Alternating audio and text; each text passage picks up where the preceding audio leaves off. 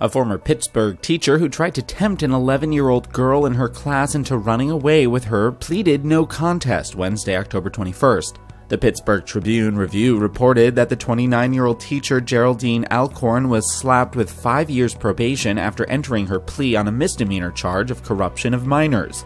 Police said Alcorn grew obsessed with the little girl and spoke with her about adopting her in the course of over 2,400 text messages the pair exchanged over a 2-week period early last year. The girl's mother told investigators she found the text on her daughter's iPod and discovered notes written in the child's binder titled "Things Ms. Alcorn and I Can Do," what we can do, and when we can do it, the TV station reported in March. Pittsburgh Public Schools official suspended Alcorn in February from her job at Beechwood Elementary School, and she re-signed in March.